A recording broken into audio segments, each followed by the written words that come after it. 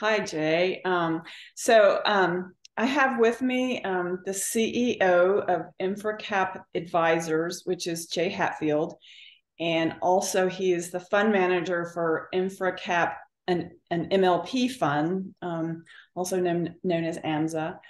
And we're going to talk a little bit about oil markets and natural gas markets, and then we're going to pivot into a little bit of the electrification, transmission issues in the transition. So just to start with some oil market updating.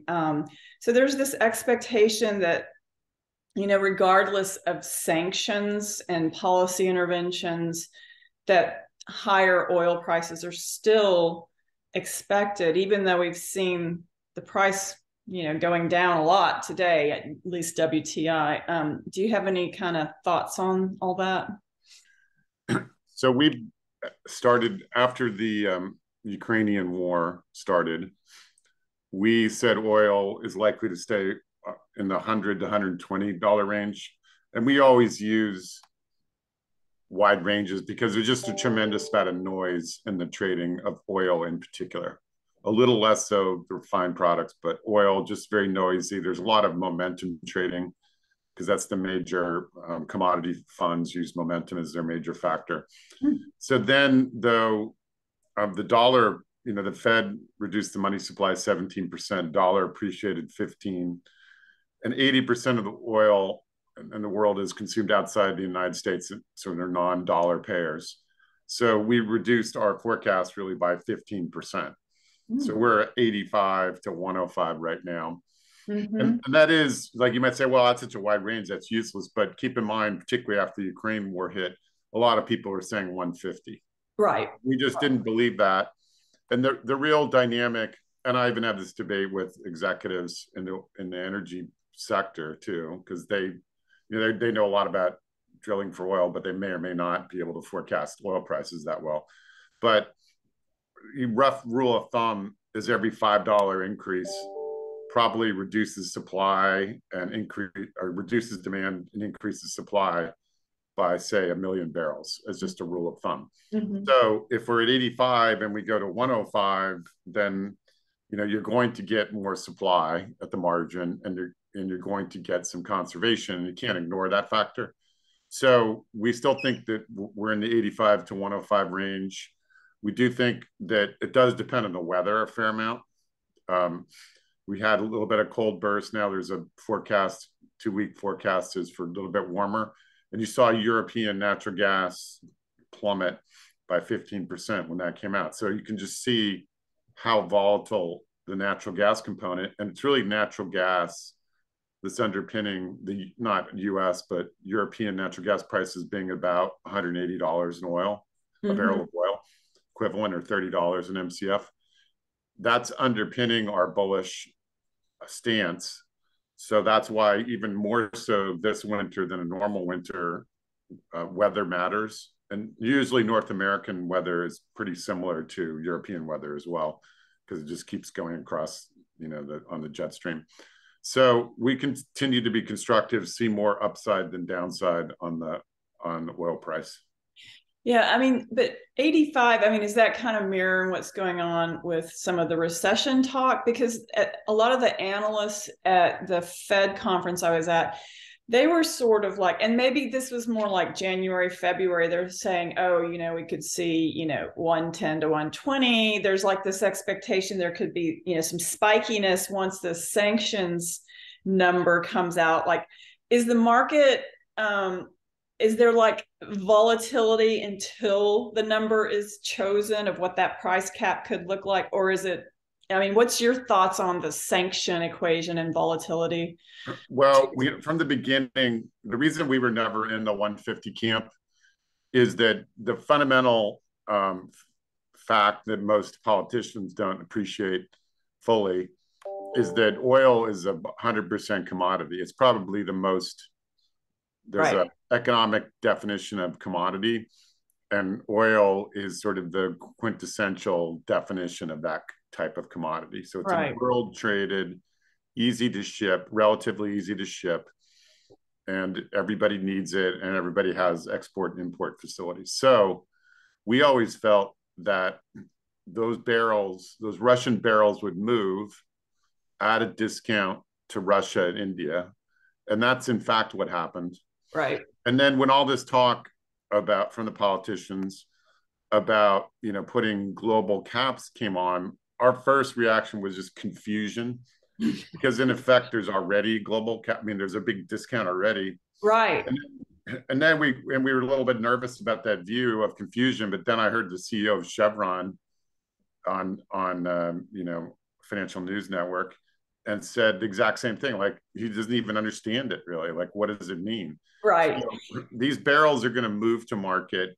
Right. Maybe if you restrict, you know, things like insurance, that can impact it at the margin. But those barrels are very likely, when we're at 85, okay, maybe those barrels move at 50, but they're going to get somewhere. Right. You trucked, you can use, I mean, you can do a lot of different ways of moving oil. Right.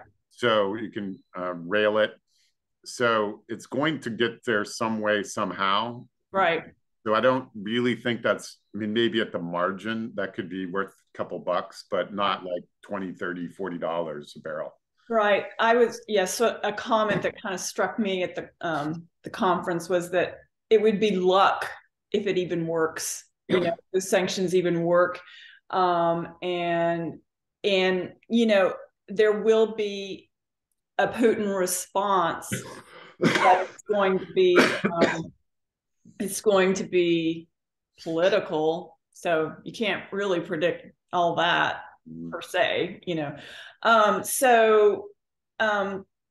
The other so would you say then that those forecasts I mentioned are maybe a little high, the 110 to 120? I could see getting to, you know, I would just stick with our range, like, yeah. And the range isn't perfect, obviously, but it is useful, like if you're a trader, because if it goes to 110, then it's probably more of a short than a buy. Right. Because it just maybe inflated relative, because what we're looking at is global supply and demand of oil by country. So we have our own model. And then, you know, is it out of balance or in balance? And if it's out of balance, by how much? And then what kind of price movement will need to correct for that? So if you're 110, then that's going to, like I said, cause supply and demand responses that could drive it back into equilibrium. Right. What do you think about, you know, because it seemed like a lot of that was predicated on the little spare capacity story. So are we gonna, is the globe, the producers going to be able to make up quick enough to, you know, bring balance because of the underinvestment? They don't really have the ability to cycle anymore. It used to be that in the growth days that they would just add 10 rigs and you know, could ramp up production quickly. But the U.S. production is growing slowly, and that's roughly what's happening in most of the world. Mm-hmm. Just some incremental production. Maybe, you know, the North Sea is maybe in decline because of political reasons. But so there's not going to be a big surge in supply, but at the margin, higher, because the other thing to keep in mind is it's not just oil prices, it's BTUs. Global BTUs are in shortage. Right. So there's, you know, conservation and supply of other, you know, could be coal, it could be, you know, natural gas. There is more natural gas in the United States that could be tapped into.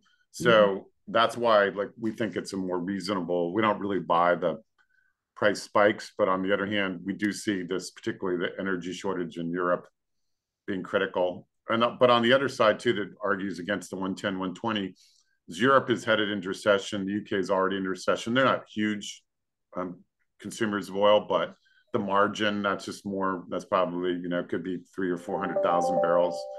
So we think that we're going to be roughly in balance, and then the weather will be, you know, determinant whether we get into the middle to upper part of the range, or do we just sort of stay at the bottom here where we are today. So sort of just moving on, you know, obviously diesel's in the news, and there's this, you know, shortage or whatever. I guess that's kind of the result that is expected. Do you have any quick color on the diesel issue? Yeah, so we don't necessarily look at it as a shortage per se, but it's an arbitrage opportunity. because diesel and fuel oil and distillate, which are all the same thing roughly, can be easily shipped, even more easily shipped than oil, or about the same, to Europe, and then be used to displace natural gas demand.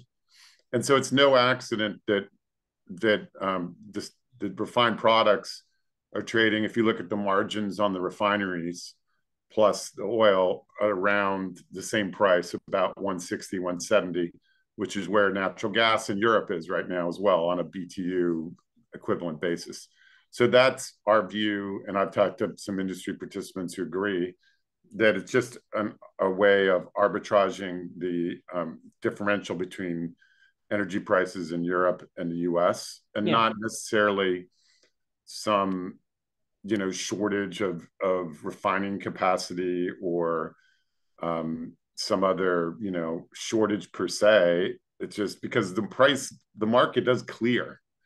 So now if you're in the Northeast and like Boston area, and it goes to it goes like times 5 because you're in the middle of a freeze, then there's no shortage per se, but you're paying exorbitant prices. But that's partly a function. Parts of the United States could be in shortage because environmental groups and states have opposed putting enough natural gas into New England. So that's more of a structural issue. They always tend to run out of natural gas and then need more distillate because you can run power plants on distillate. Right. So the Northeast is kind of one, not really the Northeast because that includes New York, but like really New England, the Boston area. They could have what would be most people would refer to as a shortage. But if you have a free market, there's never a shortage. Just you have a huge spike, price spikes. Right. Yeah, I see what you're saying. So moving on to natural gas. Turn the page here. So how would you characterize, I mean, I know you mentioned that there's a little bit of a warmer period here for the next couple of weeks. And how would you characterize pricing and the dynamics in the US and Europe and expectations about that? Well, Europe is definitely driven by the weather. There was a big celebration that they have enough storage, but rarely does storage adequate to carry you through the whole season. I mean, it helps, but so, and the other problem with natural gas, a little bit like I was talking about in New England, is that because it's used for power generation and power generation in today's economy is not optional, then it does tend to super spike. So it was like 4 or 5 times as high as it is now in Europe over the summer. So that if it got really cold, that could definitely happen. So Europe is pretty, is really kind of the dynamic. And then to the extent that spikes and it draws our BTUs out of North America. But we're quite constrained on export capacity. And that's why we have this $6 versus $30 roughly range. Right. And particularly right now, I would think that U.S. natural gas could be driven by if the Freeport export, LNG export facility comes back online. That would be an upside. Cold weather is an upside. But the converse is that natural gas in the United States is a waste product of drilling for oil, for instance. Yeah, associated gas, yes. Right. And so you don't, it's not like you're just saying, oh, gas is at 6. So, that's attractive. I'll drill for it, or it's at 2 and I'm not going to drill for it. You're drilling for oil and the gas gets produced anyway. Right. And you can see that probably the best example of that. There's a hub called Waha that's in Mexico. The middle. Yeah. It's in the Permian Basin. Yeah. Well, that for a short period of time, that gas is worth 0 because there was constraints on getting it into the ship channel or getting it into the major markets on pipelines because there's limited natural gas pipeline capacity coming out of there. Right. So that's just a good example of where U.S. prices are more likely to be subdued unless we, can develop this export capacity relatively quickly. I mean, you can make fertilizer. There's other ways to arbitrage the differential, and it does benefit our manufacturers. Right. But all that's relatively slow. And then U.S. production is increasing, notwithstanding, sort of impressions to the contrary, it's gradually increasing, which means that even if it's not the driving factor, you're still going to have more natural gas because there's more oil drilling. Right. Well, and it's and so are we still saying that Europe is short aside from storage? So they're not going to have the flow, and then our LNG isn't going to be able to flow because of our our constraints on exporting. One thing I did hear at this Fed conference, they had some sort of intel whispers about that Freeport opening, and they are thinking that there's going to be like 85% capacity coming online and then in some near future. It's not like going to be a long time kind of thing. That's just kind of what I heard. Freeport should come. I mean, it's an operating LNG facility, so they have huge incentives to get it online. So. Right. And it's been delayed a couple of times, so I don't know because it's been delayed. You can't really. It's hard to predict exactly when it'll come online, but you would think it would be weeks or months, not 6 months or a year. Yeah, I mean, it seemed like it was sooner than later, kind of thing. Right. And then in this idea that that even if we produce more oil, the associated gas, even if the price goes higher of natural gas, that it might not yield more production just because of the dynamics in the United States. Increased oil supply in the Permian can increase some of that. And supposedly there was talk about, that there's some movement to the gassier side of the Permian too. We know that's in the Delaware. And then,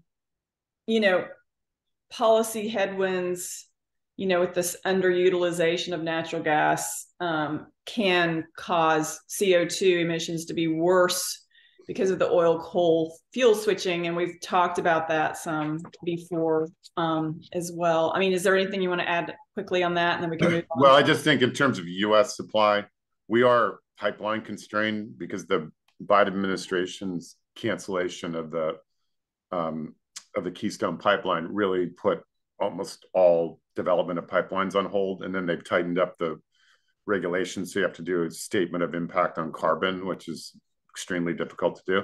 So there's trapped gas in Appalachia. Mountain Valley Pipeline is 98% built. Even Manchin can get that approved. So the ability for the U.S. to surge is still there, but it's constrained to some degree by pipeline capacity. Yeah.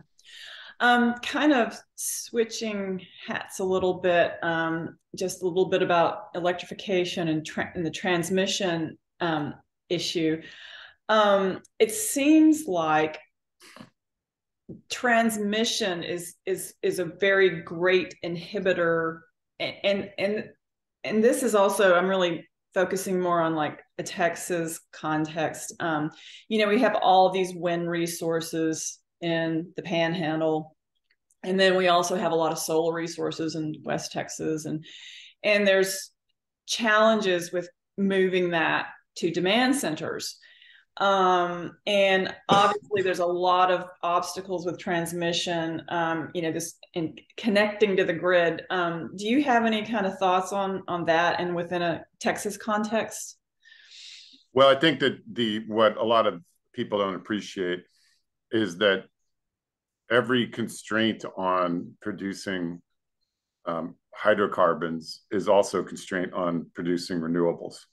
Right. So siting, for instance, is a huge issue. And again, it's FERC, but FERC does regulate transmission lines, but probably, I'm not certain of this, but they're going to make it more difficult de facto to site transmission lines as well, because probably have to do a carbon statement for that as well.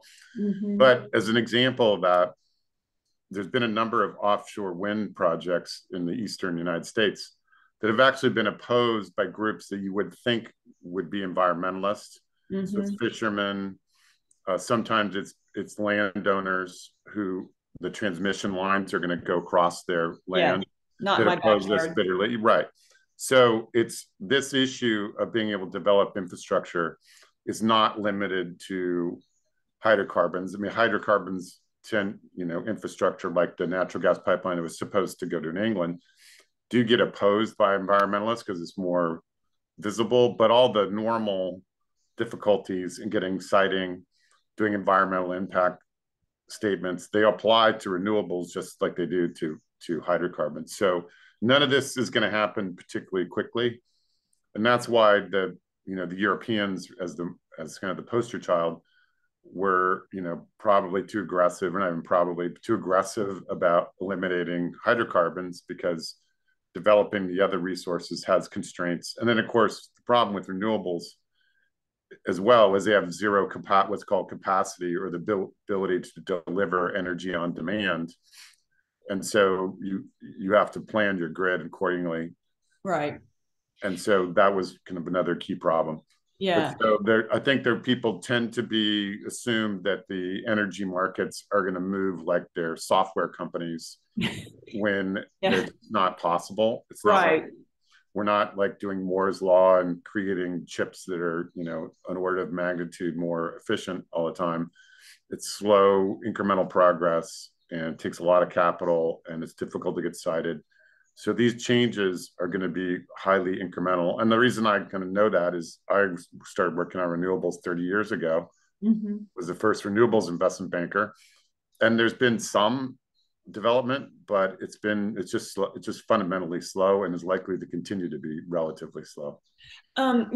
We hear, oh, there's all this increased, solar and wind generation being built, and we know there's obstacles that starting to reveal in terms of, the permitting and, those kind of slowdowns. So is this just, and even though all this government money just went pouring into the industry, so are you saying that even in spite of all that, even in spite of all the optimism and the subsidies and everything, that it's still going to be constrained because of the physical reality, the policy, and the capital constraints with higher interest rates that therefore make, the project threshold higher, is all well, so yeah, fair? I would agree with that. The key dynamic is, well, there's kind of two dynamics. The first is that there's a comment that, well, the first thing to understand is just the overall arithmetic of it. If you look at total energy demand, so not just electricity, but all energy, including transportation fuels, pure renewables, so that's just solar and wind, is less than 5%. Right. Of overall demand. So then if you take that as a starting point, if you're at 5%, it's been growing 10% a year, maybe you double that to 20, but then that's still 5, 6, 6.2, 7.4. Right. It's not the numbers that people think it is. By hearing the 10% growth, 20% growth. Yeah, it's incremental growth, and there's a mathematical equation. You've got to know your math to be able to. Right. So that's just the arithmetic of it. And then also, because there can be confusion, because about 20% of US generation is renewables. Right. But it's only about 8% pure, what I call pure renewables, so solar and wind. And I call them pure renewables because nuclear is extremely, in the United States at least, extremely unlikely to be expanded anytime soon, because of just heinous, local opposition, for good reason. Right. And then geothermal is very limited as well. And then, of course, hydro might even be harder to site or get approved than nuclear, because you have to dam up rivers, and that's arguably an abomination. Right. Anyway, so you can't take the 20% and say, okay, if we grow that at 30% a year, then we'll be 20, 26, 32, and it'll be done in 10 years. So, because first of all, that's total renewables, 12% of which aren't growing at all. And then you're also ignoring that there's another 50% are transportation fuels, industrial fuels, the rest of the energy demand. It's not just producing electricity. Right. So that's just the arithmetic of it. I mean, I think it's worthwhile. It's a little bit uneconomic in the sense that the US is not going to solve the global carbon problem. But what is great about renewables is that it reduces, to the extent it reduces particularly coal has other emissions that affect this part of the world Right. more than the rest of the world. So if we can eliminate SOx, NOx, mercury, ash, Right. soot, then Yeah. that's probably worth all the subsidies. So Sure. I'm not too concerned about that being a waste. I just Right. don't think that's going to really move the needle when China is adding 40 gigawatts of coal-fired generation. So they add 40 and we close down 15. So that doesn't sound like very good math either. Yeah. Well, and the other thing I wonder is, if we're spending this money on, cleaner sources, efficiency, surely some innovation will be had from the money being spent, aside from the local pollution issue, which is huge and important, and we need that. I just wonder if it might help spark innovation with, in some way, how to use it better, better technology, that kind of thing. I mean, That's there's definitely always, true. But the other thing that's true about solar and wind is you can't really, and you can't really say this about any type of power, but you can't say, oh, it's definitely cheaper than natural gas. right. Because it's 100%, or not 100%, but it's dependent, its ultimate cost and efficiency is dependent on location Mm-hmm. and Right.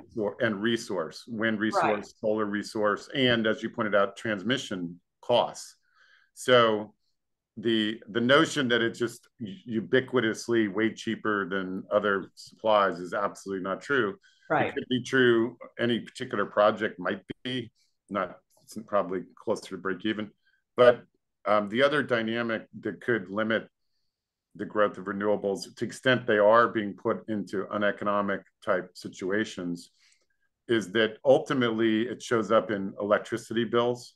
Right. And so at some point, we break the camel's back. Right. For instance, in California, they have some of the highest electricity prices in the nation. So you can do these Yeah. transitions, but if you're doing them uneconomically, ultimately the ratepayers are going to Right. go out of the state. So Yeah. there's pressures on both sides, and it Right. can't really be done infinitely fast. So that's why actually I would just mention that because you talked about innovation, they by far, and everybody pretty much agrees on this, it's just you can't really get it done politically, but by far the best approach to limiting carbon and all pollutants is to tax them or Yeah. de facto tax them with cap Right. and trade. Right. And that's being worked on by the global climate organization. But what's great about that is then you let the market innovate Right. around. It doesn't have to be some breakthrough in technology like a Right. small nuclear plant. It could just be like, we're getting $300 a ton of carbon, and I can go insulate homes for $25 a ton. And Mm-hmm. so that actually is the most economic thing by far. So then there's like 4,000 companies that just go around, I'm not saying that's necessarily true, but that could be an example. Like, actually, we shouldn't be building charging stations. We shouldn't be subsidizing renewables. We should just first knock off, or actually the better example that I'm sure confident is more true, is that you just close down all the coal as rapidly as possible and substitute whatever else you can, whether it's natural gas, renewables, right, or conservation. If you just did that in the next 3 years, you clearly would reduce carbon.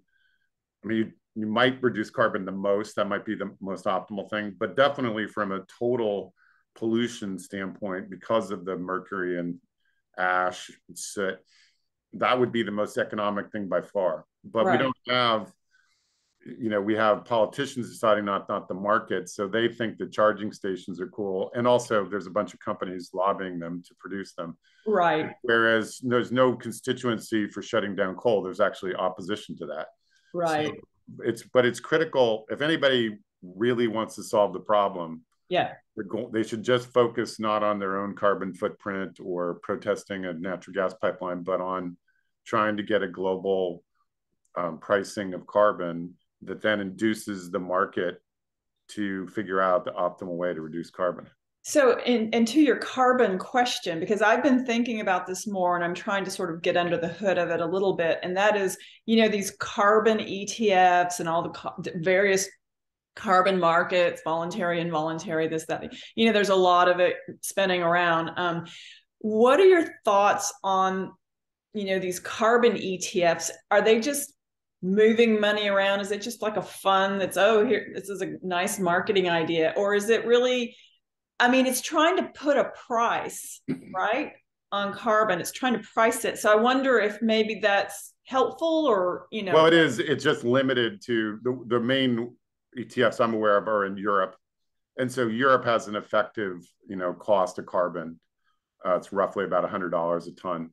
And there's a futures market. And so those ETFs just track the futures market. Yeah. So it's, I mean, to the extent that people buy it, I guess it bids up the price of carbon a little bit. So there would be maybe some reduction. But yeah, it's a good example where it's just one mechanism to make the market more liquid and efficient. And so that people can trade them easily. And you can do those offsets where you say, well, actually, let's not build, 50 billion of charging stations that are going to be underutilized that actually increase carbon, probably, or might increase carbon. And use a ton of resources. Yeah, if they're underutilized, then almost certainly they would, because you're creating carbon activity. But instead of doing that, that's the least economic thing. Why don't we shut down the coal? So, but you need an efficient market. So to the extent that any ETF or other mechanism could do that. Now, it's much more difficult to get approved from a political perspective, but it's more economic and can be more flexible to actually tax the pollution. So then you get revenue, because a lot of like third world countries during COP27 were asking for, subsidies or reparations or payments, right? Which is perfectly reasonable, just like it's reasonable to pay coal-fired plants to shut down, because they don't want the ratepayers to take a hit, and to pay subsidies to the miners, maybe top up their pensions, and maybe to localities that get disadvantaged. So then if you have a tax, you have revenue streams, right, that then can be utilized to offset negative impacts of the tax. Right. So I think that's superior, but taxes are, spending is very popular for politicians, and taxes are very unpopular. So it's easy to get a bill to spend money on charging stations and renewable subsidies, but really, really hard to get a bill to tax, mercury pollution.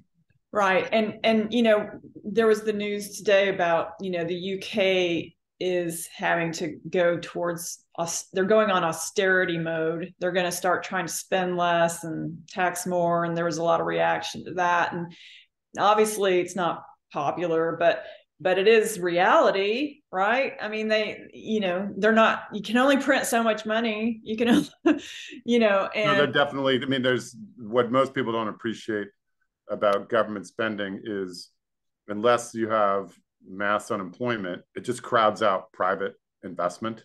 Mm-hmm. This is not like really that controversial among economists. So spending for growth usually doesn't work. So you do have to be cautious about that. And it has negative economic consequences that we've sort of forgot about during the pandemic. I guess we're experiencing right now. Right. One other question too is just about swinging back to commodities. So there was this chart that was shown by on the first panel, and it was just showing how, relatively speaking, all commodity prices are high: oil, natural gas, lithium, various minerals. They're all high. And so the cost of renewables is going to go up, and we haven't even seen all that movie yet, making those inputs more expensive. And then we've got higher costs of capital, limiting projects, and people have to, use cost benefit analysis and all sorts of things you do when you choose to invest in something. So between those two factors, it doesn't bode well for this energy transition. And it doesn't bode well, from what I'm hearing you say, for adding transmission in all this uncertainty in this higher cost environment. I mean, there's got to be a lot of political will, and they got to know where to spend the money, and they're not spending it in that IRA policy, they're not spent. I didn't see anywhere where they're spending it on transmission, to plonk into the grid. It just seemed like it was all these, obvious candidates, if you will, that would be getting the money, hydrogen and, solar, wind, this, that, and the other, some money to nature, which is great. So, I mean, what are your thoughts about? Well, I think there's a couple things that we did an estimate that if every car in the world was electric, you would need 10 times the production capacity that we have of lithium. Right. Which sounds, just 10 times, but that's like a 900% increase. Right. So that's obviously going to cause costs to skyrocket. Now, there can be technological innovations, but they take a long time. Right. So this is what people are missing, the time element. But so that's why you really don't want command and control on these solutions. Right. Because you're probably going to go down an uneconomic rat hole. Right. Like we were saying, because if in fact you're looking at a new, say, renewable project, wind project, and it requires a new transmission line, that can make that project massively, if you actually loaded the project properly with the costs, massively uneconomic, which you say, well, we don't care because of carbon.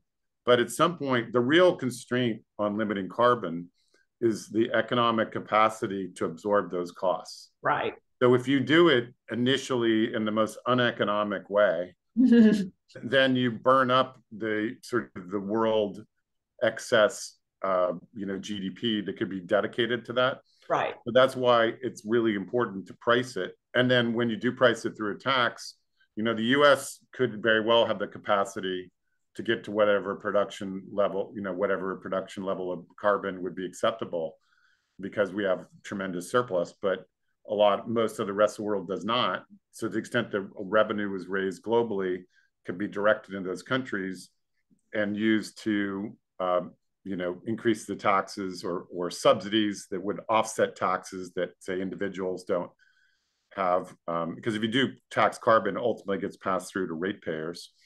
So you could use the money for subsidies. But it's really critical to not have these utopian notions of what's going to solve the problem, but let the free market do it and figure out, because what we want is the most cost efficient way to do it. And doing these carbon calculations is extremely difficult. Yes. Like if you're really to calculate, okay, we're spending whatever the number is, I think it's 50 billion, but whatever we're spending on charging stations, that creates a tremendous carbon footprint to all the manufacturing, installation of those charging stations.